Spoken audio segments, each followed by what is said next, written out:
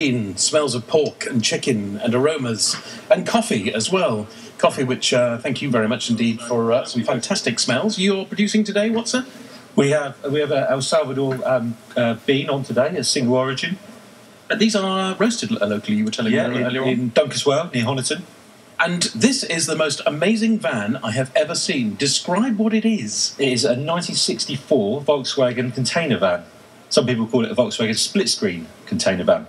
So this van is 2 years younger than me. It's Devon registered, I noticed, DV. Absolutely. And it's been with you for how long? We've had it for coming up for a year. It's been in the UK for about 10 years. Driving around in Devon in a ratty look, a patina look, which might be described as. So it's kind of well known, but we've given her a facelift for Camper Coffee Company. Well, if we can organise it, we'd love to see you at our BBC Radio Devon car rally on the Hoe. It'd be great to see this, because this is a beautiful old vehicle, which you've done beautifully. Thank you very much. Yeah, we'd love to come down. If we can get there, we certainly will try and attend. And ironically, as you say, the Camper Coffee Company in a wonderful old VW camper. Absolutely. Thank you very much indeed for joining us today.